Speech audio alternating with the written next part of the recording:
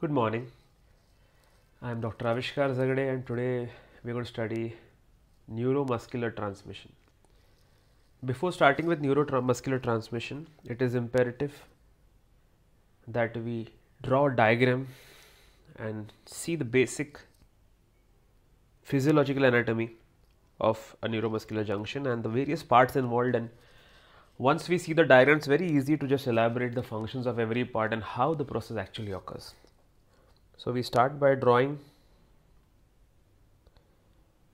the neural membrane, then we draw the presynaptic membrane,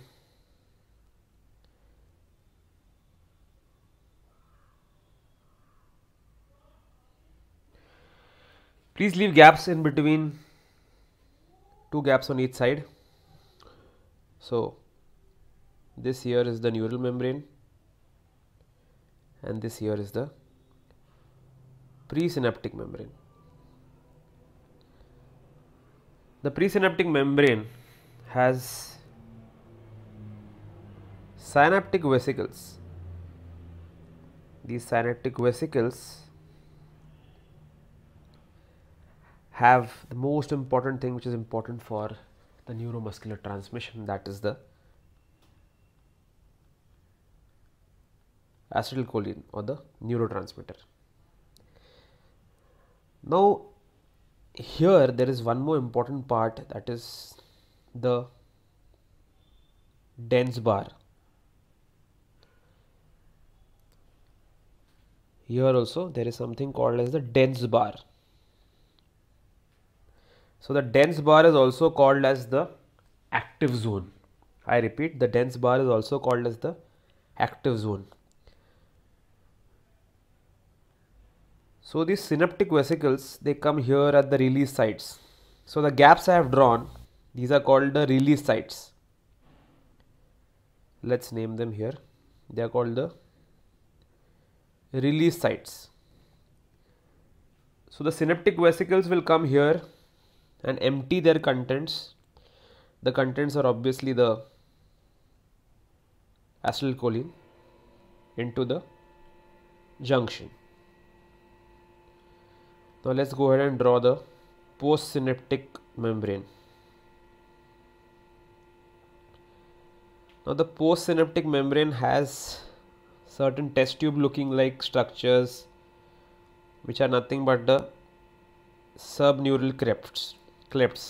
Subneural clefts.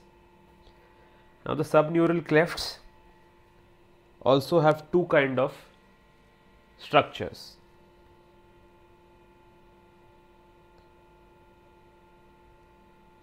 The first structures are present immediately at the opening of the subneural cleft.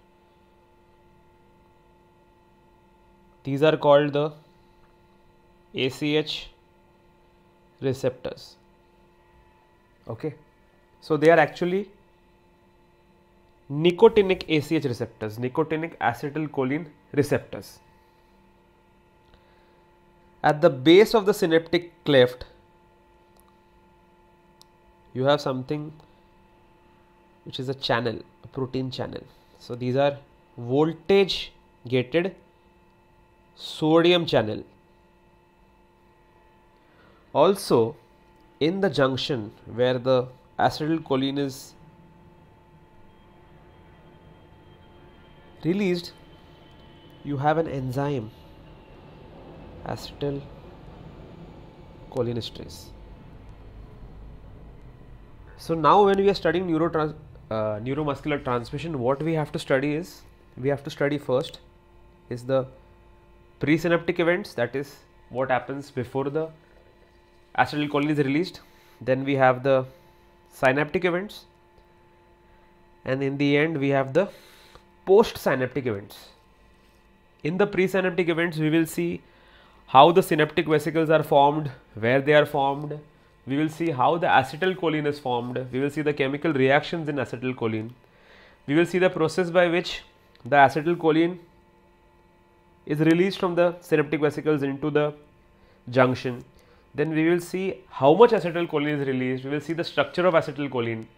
Then we will see the function of acetylcholinesterase, which is an enzyme. Then we will see the structure of the ACH receptors, the nicotinic ACH receptors. Then we will see the function of the voltage gated sodium channels. And in the end, we will study the effect of blockades, that is the effect of various drugs on a neuromuscular transmission. We will conclude with the diseases which affect the neuromuscular transmission, that is the applied physiology.